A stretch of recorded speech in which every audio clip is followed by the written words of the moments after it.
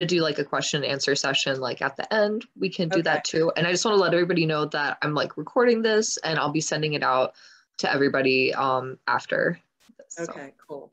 Okay, well, I'm going to go ahead and I'm going to share my screen, but I'll introduce myself first. My name is Betty Walke. I am a Baltimore City Master Gardener, which is a volunteer organization. So this is not, I am not, even though I'm a master gardener, I am not a, I'm not a horticulturalist. I have an interest in butterflies and pollinators, and that's how I became up. I see somebody. I gotcha. Okay. I'll answer that question in a second. Or I'll get to that when we get to that. So thank you, Tammy, for that question. As I'm co-chair of the pollinator committee, and our goal is to kind of help the community to understand the importance of pollinators and also gardening, like what we can do to help pollinators in our gardens, what plants to plant, kind of understand the life cycle of pollinators. And when I'm saying pollinators, it's native bees, it's butterflies, or not really the big pollinators, really bees are and flies are, but so that's where I'm coming from. So I'm just gonna start, and here we go. So I'm gonna share my screen. And we'll try this.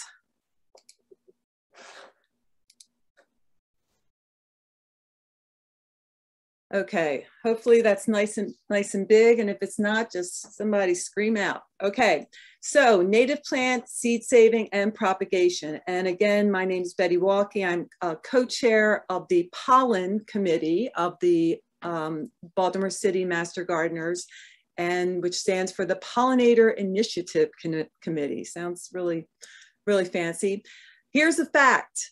Only 60 to 80% of the seeds that germinate will produce sturdy, vigorous transplants. Now that fact is kind of a generality about seeds in general. So whether it's vegetable seeds, flower seeds, not every seed is going to germinate, and not every seed is going to, once it does germinate, it might not produce the best plants. So that's why we can't be too hard on ourselves if the plants don't, do what we want them to do, because, nature has a plan and not everything can grow, because otherwise everything would be taking over everything. Oh, okay. Hey, Betty, sorry, could you maybe put the presentation on like presenter mode? Because it's kind of like a lot of screens. Someone just mentioned in the chat, sorry. Okay, let me stop the share. Let me see, I'm going to try that again. It worked when we were practicing. For some reason, I don't know why it's okay, like thank you for stopping me on that. Okay. Sorry. No, it's okay. Let me share this. Is it still doing? Perfect. Yeah. Okay. Sorry, everyone. Okay. So here's a seed. And this is a really simplistic view of a seed. So inside the seed is the endosperm, which is the food supply for the seed. And each seed has a teeny tiny little baby, tiny plant embryo. And then there's the seed coating. And a lot of times, so if you have a bean, that outer coating, that's what protects and holds the whole seed together. And especially in native plants or native plant seeds, that's the thing that protects it, but that's also the thing that has to go away or soften so that the seed will germinate. Okay, so what is germination? Well, germination, and that little picture above just kind of shows, that's probably like a little bean plant or something. The germination is the development of a plant from a seed after a period of dormancy. So for instance, like right now, there's sunflower seeds. Sunflower seeds, they need some time not to germinate. Otherwise, everything would be growing at the same time. So there needs to be a little period of sleepy time. And why do we need dormancy? to prevent a seed from germination before a favorable environment can support it. So here we are in Maryland. Native plants grow in Maryland. They need and want cold weather. They need and want moist weather. They need and want winter. I mean, that's why they're here, because they're part of our environment. So in order for the seed to grow, the environment, it has to have a little rest time before it can start growing. So germination is affected by 4 external factors. 1, you need some water. 2, you need oxygen. 3, light. And 4, heat. So for germination, those are the things that you need. And germination begins with these internal factors, and this is where that seed and the quality of the seed is so important. You have to have a mature embryo, and you have to have enough food supply in that seed to sustain the embryo. And then you have to have enough hormones to initiate the whole germination process. So you really have, and again, that's why not every single seed is viable. That's why every single seed is not going to grow into the most perfect plant. Okay, so the seeds of many Maryland native plants require that period of moist, cool conditions before they can germinate. So that's why, you know, we have snow here, we have rain in the winter. Seeds need that. Okay, here's that crazy word. So people who are not familiar with this word, stratification. And the way that I think of it is you need a refrigerator. So stratification is the process of kind of pre-treating the seeds to simulate the conditions that the seeds would normally experience in the soil over winter.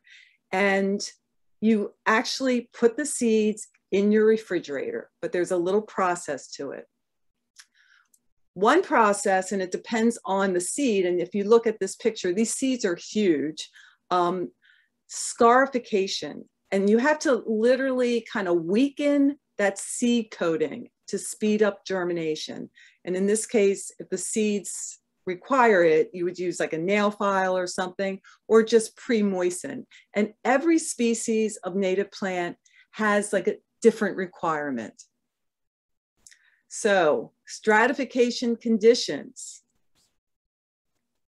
You need moisture so that that seed coat can be softened, or you literally have to kind of scrape it up a little bit. Cool temperatures, Maryland, where, you know, unfortunately, I think we're getting a little warmer, but you do need cooler temperatures. And the last thing, as you're kind of conditioning these seeds through stratification, it's not like overnight. It needs to be weeks, just like our winter, you know, we have December, January, February that are cold months. That's why when you stratify seeds in your refrigerator, and I will talk more about that, it's not just overnight. You need to give them time, and you need to it needs to correspond with the weather outside when we're actually going to plant the seeds. Okay, let's grow some Asclepias tuberosa. So this is butterfly weed. Now this is a picture of my butterfly weed with a sulfur butterfly who loves the nectar of the butterfly weed. Butterfly weed is a plant that is in the milkweed family. Here is a monarch butterfly caterpillar on the butterfly weed, because monarch caterpillars only eat milkweed. So this is a great species of milkweed plant for monarch butterflies. And this over here is what my butterfly weed looks like right now. So the seed pods are the kind of these, if you can see these orange, reddish orange things, those are the seed pods. This was a seed pod. It's opened up. This is actually a milkweed bug. And here's one of the seeds, and all this fluff is part of the seeds, because this is how this particular seed is dispersed. It's dispersed through the wind. So this will crack open. There'll be all these seeds inside, and they're going to blow away. So my neighbors are very happy that all my butterfly weed seeds are blowing onto their yard. Maybe not. Okay, so it's really easy to harvest these seeds. And again, the butterfly weed is a milkweed, and it's the host plant for the caterpillars of the monarch butterfly. So this is what a seed pod looks like. It's a little green here. You wouldn't necessarily pick it now. It's better to let it kind of get a little brown. Here it is kind of opened. I think actually this is this one up here. And you can see these nice big seeds and the fluff. And again, these things just go flying everywhere. The way to pull, you literally, I'm going to call them feathers. I literally pulled the feathers out, and you can see like the clusters of the little seeds. And the seeds like literally will just shake off. The challenge with this is it's better to kind of grab them all. But you know what? If you have some fluff, it's fine, because in nature, when these seeds are flying around, nobody's coming along and pulling off the fluff. It just makes it a little easier. And I will say, if you don't pull off the fluff, it will fly all over, your house. So that's just a little housekeeping thing. But here are all the seeds that I could harvest. Okay, what do you do with these seeds? Here's one thing you can do. You can plant them right now, not right now, but you can plant them in the fall. Let nature, oops, sorry guys. Let nature do that stratification for you. Plant the seeds directly into the soil after there have been a few frosts. So you need to have, the ground needs to be not frozen solid, but you need to be in the season. But this allows the seeds to remain dormant for the winter and come up in the early spring. So really, you could start planting things now and they'll come up. For planting, actually I'm not going to say, well, these directions are actually for the butterfly weed. You would choose a sunny area, and I will say native plants, you can plant them in containers, but if you're going to do this, find a little space in your yard, clear away, any weeds, make maybe, an 1.5 inch hole for each milkweed, space them about 4 to 6 inches apart. Put a seed in each hole and cover it and water it thoroughly. Make sure that your soil isn't like rock hard. Make sure that maybe something had been growing there before. There is no need to fertilize these, but you might want to add a little compost. Make sure the soil, something's grown there before. You don't want to just kind of dig a hole in concrete soil. Okay, so that was outdoors. Outdoors is pretty easy, just stick it in the ground. Now here's where that stratification thing comes in. If you want to grow it indoors, stratify the seeds in this fridge, and then you germinate the seeds under lights. This is the key. You have to have lights. And again, that cold stratification breaks the seed's natural dormancy and its germination cycle. So we're kind of like, okay, seeds, don't grow. We're going to pretend that you're outside. We're going to pretend that it's wintertime. For these kinds of seeds, for the butterfly weed, I'm still talking about butterfly weed, you would soak them for maybe a day before stratifying. You'll place the seed in a damp paper towel, and I'm going to show you all the steps. You put it in the fridge for 3 to 6 weeks, and then you take it out. You put it in February 1st. You let it be in there for a month. Then you take it out, and then you plant the seeds. So here's how to do that. How to cold stratify seeds. And this means overwintering in your refrigerator. Your first step is you soak some paper towels. Here's the seeds. You soak your seeds for 24 hours, and there they are. They're pretty big, and that's just like a little cup. And you use a paper towel or a coffee filter to drain the water out. So then you have all these little seeds, and they're not that little. They're kind of substantial. And then you're going to wrap a dry paper towel around the damp paper towel to kind of keep things moist, but not too wet. You don't want things to become moldy. Put it in a Ziploc bag, seal it up, and label it. That's like really important to label, and maybe put the date when you did it. And then you're going to put this in your refrigerator for a month.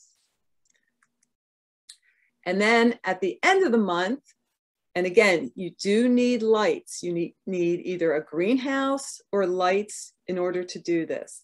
So now you've taken it out of the refrigerator. They've been stratified. It's time to plant. So you could plant them in trays or peat, small pots, but just make sure you have water drainage. You're going to dampen the soil, put 1 or 2 seeds in each little cell. And that's a picture of my little, last year I stratified the teeniest, tiniest little seeds. And that's my finger holding a teeny tiny toothpick, putting each seed into a little cell. Press it in gently, don't bury it, don't make it too big or too deep. And I covered the tray with a cover. Seeds need lots of light to germinate, either under a grow light or in a greenhouse. As I have tried my entire life to start seeds in the windowsill, and they kind of sort of do, but you do risk your plants getting leggy. You risk the plants really not, being as healthy as they should be. But try it. If you don't have lights, try it, see what happens. Once these butterfly weed seeds are in there, maybe 10 to 15 days, they'll start to sprout.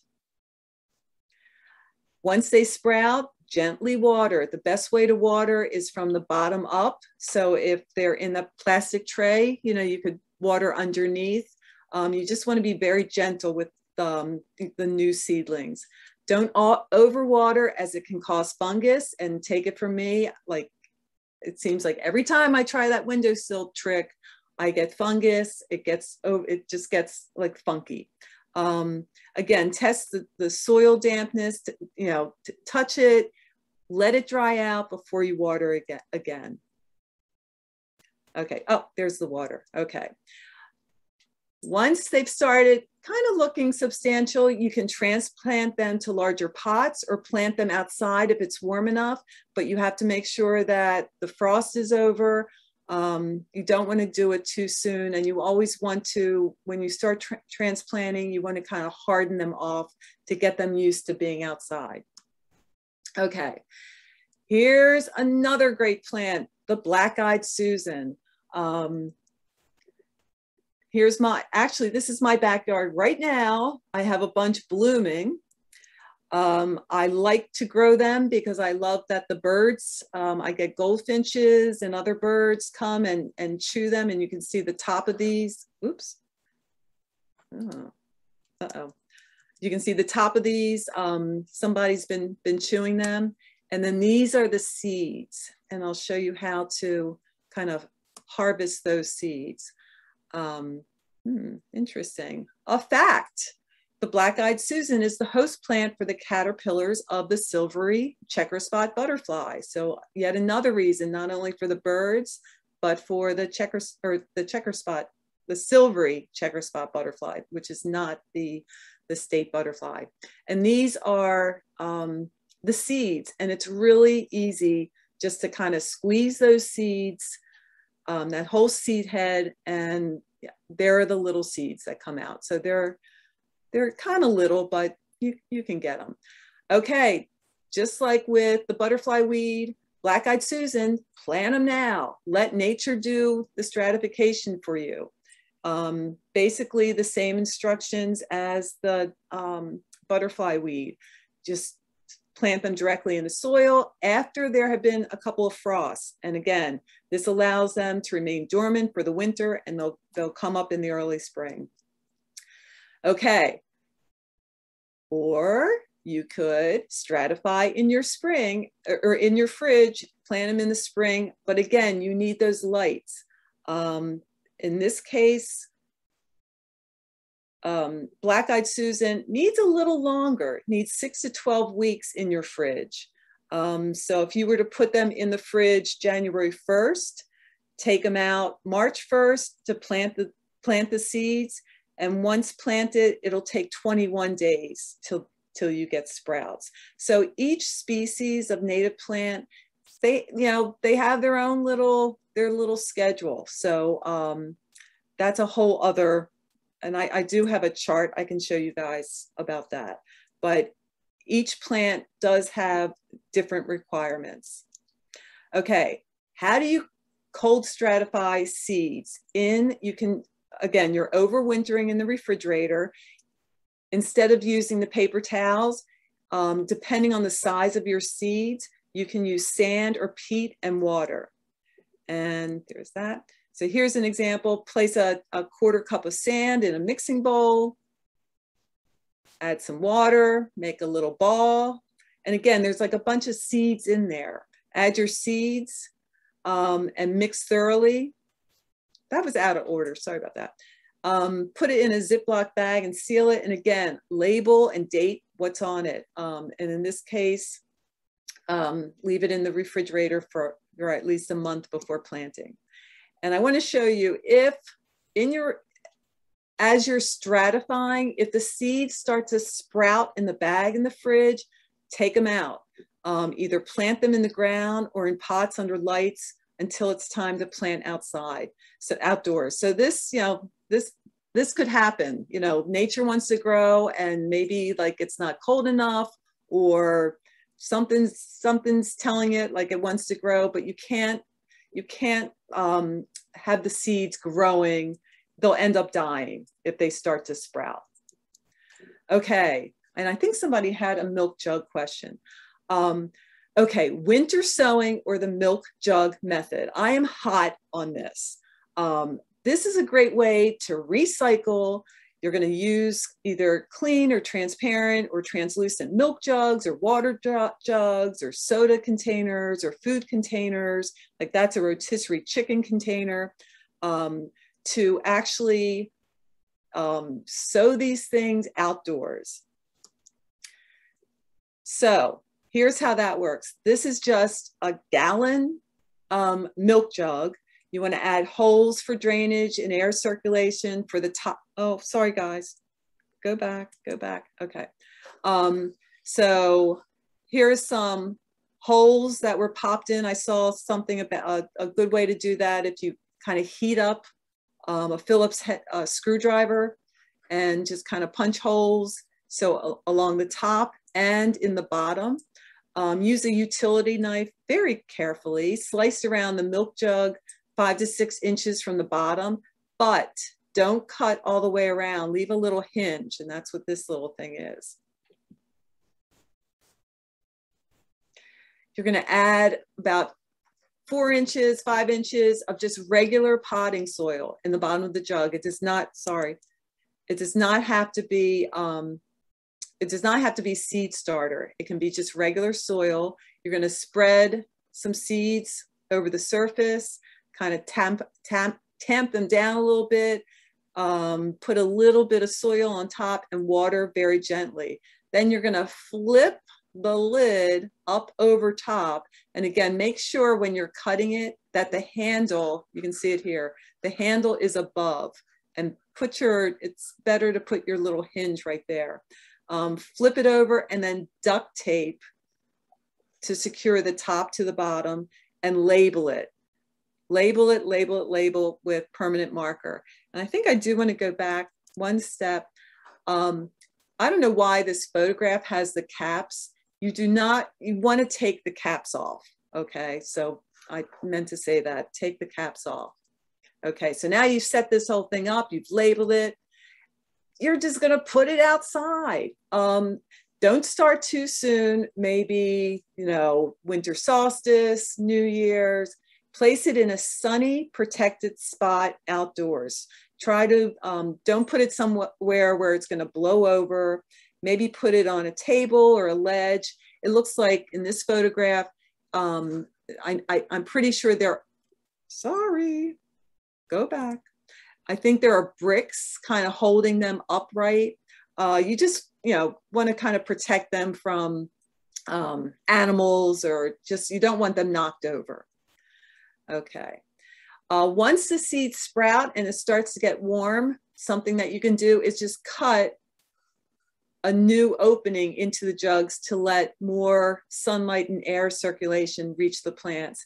And when they're tall enough to reach the top of the jug and seem to have a sturdy root system, then you can transplant them, transplant them to larger pots or into your garden if the soil is warm enough. Okay, so here's a little summary. You have 3 choices. You can plant the seeds in the fall, in the ground after a couple frosts. You can stratify those seeds in your fridge this winter. You can germinate the seeds under lights and transplant them to larger pots or in the ground in the spring.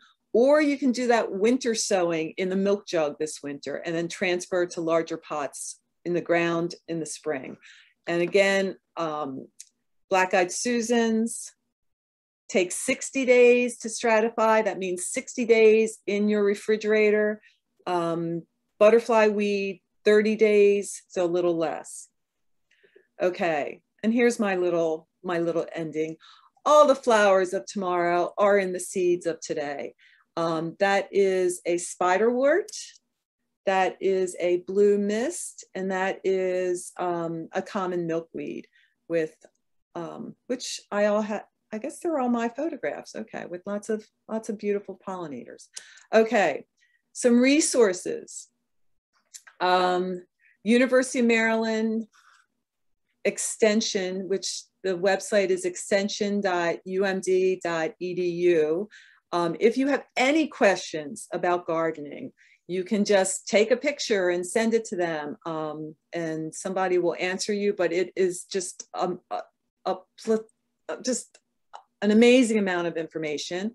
I'm co-chair of the pollinator committee. If you have questions, you can send an email to this address, and Michael Andorski or I will answer it. These are some great websites that I refer to: AmericanMeadows.com or WildSeedProject.net, also wildflower.org, and JoeGardner.com, who apparently I was not familiar with, but he's a PBS kind of guy and has lots of information. I've used some of these when I've been looking at seeds and I can't figure out, like, what is the seed? Is this the seed? Is that the seed? And I will just Google, you know, Joe Pyeweed seed. So I know which part is the actual seed. So that's also, if you just do a Google image, that could come up as well. So I'm going to stop my share right now. Okay. Woohoo! Okay, look at all these questions. Okay. Okay, so I'm just going to kind of go through. So we have a successful winter jug seed. When I tried the paper towel, it gets moldy. That's I think, I got to tell you, that has been my challenge also, the moldy thing. And I think you just have to maybe do like maybe 2 paper towels, maybe do one that's less wet and one's drier. So I think that's the challenge. Okay, let's see. Do you keep them in the refrigerator? Oh, excellent question. So before you put the seeds in the refrigerator with the paper towel, do you keep them in the refrigerator but without the damp? Okay, so I want to show you how I'm keeping my seeds before putting them in the refrigerator. So this paper bag, I am harvesting. This is, let me get a paper here. So this is a Joe Pyeweed flower head. This Joe Pyeweed flower head has like 1 gazillion seeds. And I want to show you the size of these seeds. So here is the seed. It's so teeny. It has just a little bit of fluff. This bag has 1 million. So I'm keeping it dry. That's important. Keep it dry. So I'm just keeping it in a paper bag for now before it's time to put it in the refrigerator. I also let these kind of dry. This is not zinnia. Here's a coneflower. I just put it in a bag, but make sure it's dry. Don't put, if it's, you only want to be picking, well, you want to be careful where you're picking your seeds from. These are all from my backyard, but you want to make sure that they're dry, that they're not green, there's not flower petals on them. If there are, do not seal them up because that will get moldy. So you really want them to be dry. And I'm just keeping things either in paper bags or I'm marking little Ziploc bags before I put them in the refrigerator. Let's see what else I have. And this is, so there's my butterfly weed seeds with all the fluff. And I did not go ahead and separate it. So when I open this bag, fluff is going to fly out all over the place, but it's okay. Okay, is a sunny window okay? Again, I have found when I grow not native plants, but when I grow things like zinnias, and even I might start some bean plants, for me, they get too leggy if I put them in the windowsill. So maybe other people have had better experiences or they have a better window than I have. You really do need lights if you want to, because you want to regulate how close the lights are and you want to time it. So that's my recommendation for that. Okay, so Tammy wrote, the milk jug method is great because you don't have to worry about the squirrels digging in your newly planted seeds. I'm all down with the milk jug. Okay. Missouri Zone 6, will this information still apply to my area? Elizabeth, I'm guessing it would. Somebody can correct me, but I think it would.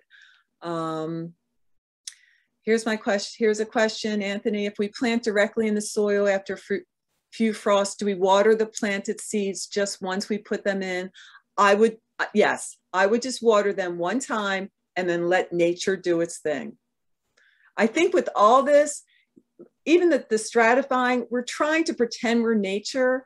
So the more that we can let nature do its thing, the better. So I think the point of watering that first time is just to kind of set the seed and then let it do its thing.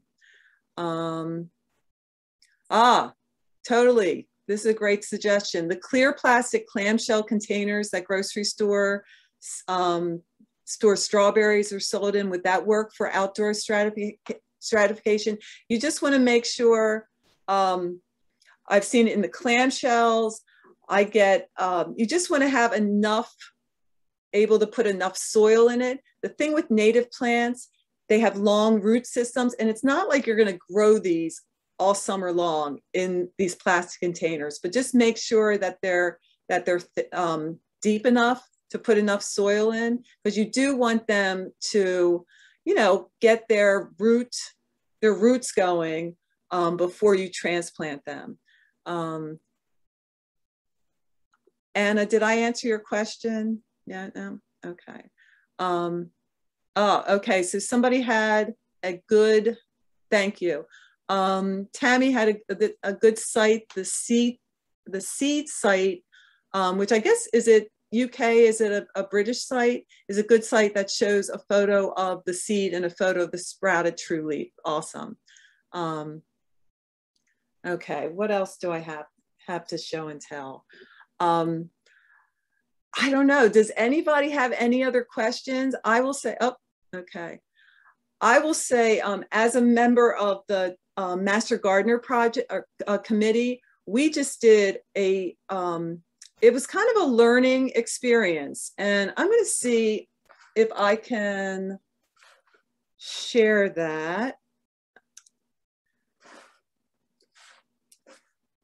for a second.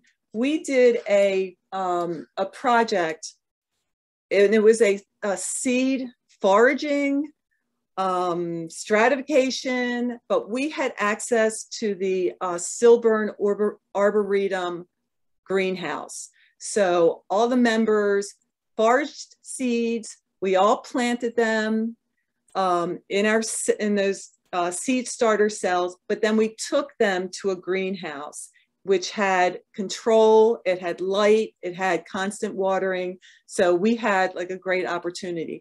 However, based on that, we only had a 28% success rate. I mean, some seeds, nothing came up. Some seeds we had 1 million of. And was it because of the time? Was it because of the person, you know, didn't stratify long enough? Was it because it was stuck in the corner of the greenhouse? Who knows? But whenever you do any of this stuff, like, it's a miracle. Nature works, but like, you can't be hard on yourself if it doesn't come up. Let me see if I have any.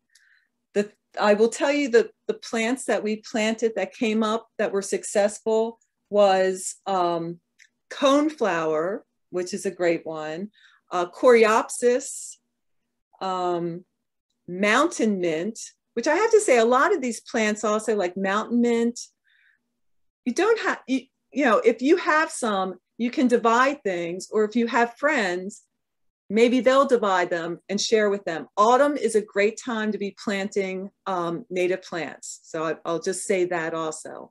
What else? We had milkweed that came up. Of course, we had butterfly weed that came up, but we did have a low rate of success based on like the thousands of seeds that we planted. It was only like 21%. So not to be a downer, but we're experimenting. And, you know, as master gardeners, we're supposed to like be really smart, but like sometimes things don't always work. What else? Any other questions? Do you want to know about butterflies? No, okay. Leaves, thank you. Okay, the leaves. So as a master gardener, I'm all about leaving the leaves.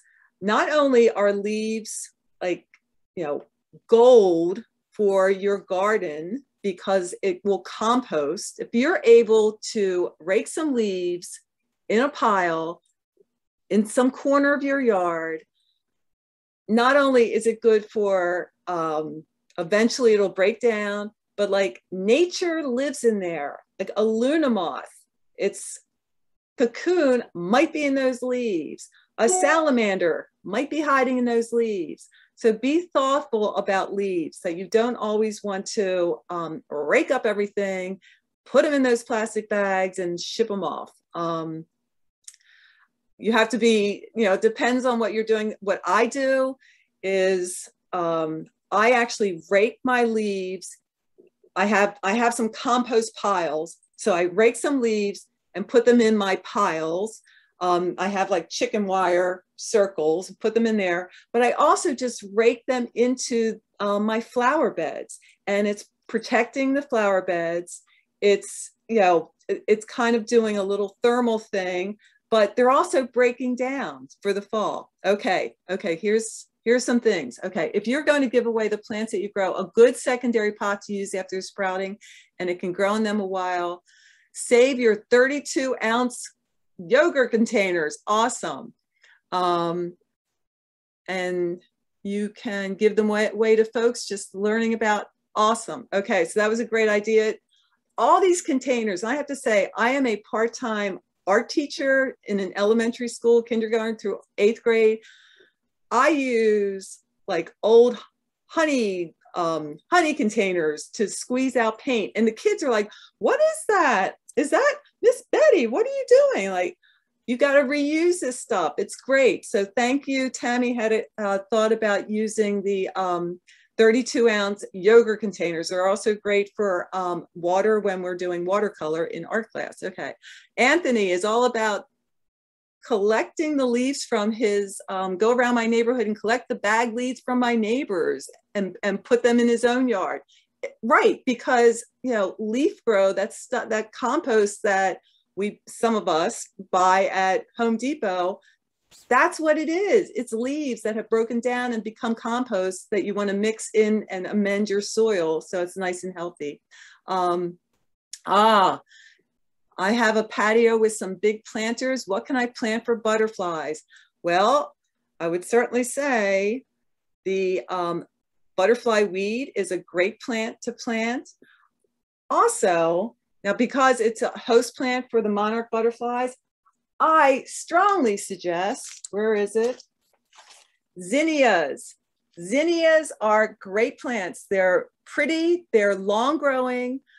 You can regrow them. And the other plant that I love, and again, this is not a native plant. Zinnias are those annuals, but I have already harvested my seeds. I'm going to plant them again next year. Another great plant that I love is Mexican sunflower. Let me think what the technical name is. Tithonia, Tithonia. I have it growing out front, growing now because I planted it again like in August and it's coming back. And I had a monarch like 3 weeks ago on it. So it is a great plant. It's orange flowers. It grows really easily. And I had seeds and I just keep reusing the seeds. So all about picking up seeds. So zinnia is a great container plant. Butterfly weed is, let me think what else. You're not supposed to, but I do. I actually have common milkweed growing in containers. And I think the next Be More presentation, Michael Andorski, who is also co-chair, is giving a presentation on container pollinator plants. So you might want to check that out. What else? I try to defy, you know, you're supposed to plant all these things in the ground. This year I actually planted, it's called cardinal flower. It's a lobelia and hummingbirds love it. It's kind of a stalk and it has little, like very little, almost tubular red flowers.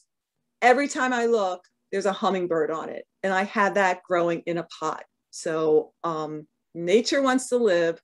It might not come back. It might outgrow the size of the pot, but it might be good. Okay, let me think what else.